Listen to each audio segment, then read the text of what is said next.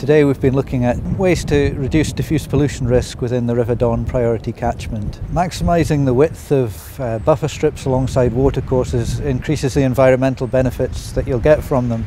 A lot of farmers are maybe concerned about fencing off 6 metres along the side of a burn or a ditch, but that 6 metre strip will trap a lot more potential pollutants, soil-bound pollutants being washed off the land, and increase the benefits to the watercourse next to the buffer strip.